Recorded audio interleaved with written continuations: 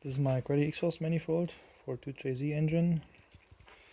It is completely thermo-isolated. I will show you how it looks. Then I got a new flange for the external wastegate, for a turbo smart wastegate. And also the turbine housing is isolated. Looks pretty good. Here I fit it in the engine bay to the engine. Looks really good and keeps away the heat surrounding, especially the master brake cylinder and the clutch cylinder. That's the fitment with the turbine housing, standalone. Not much space to the brake cylinder.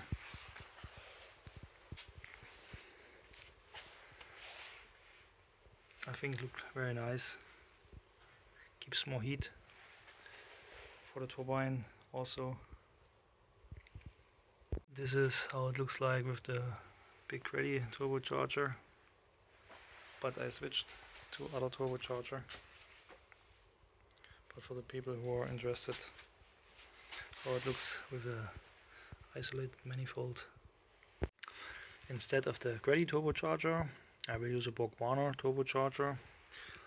It's a S257SX-E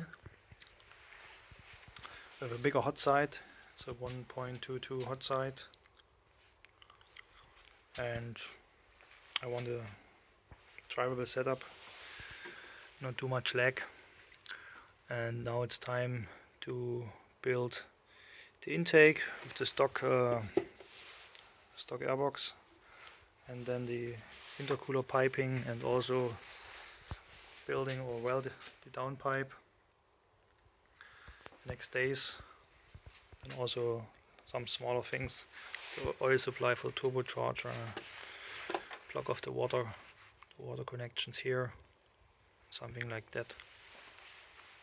Yes, I will give you an update when I do some work here. Bye.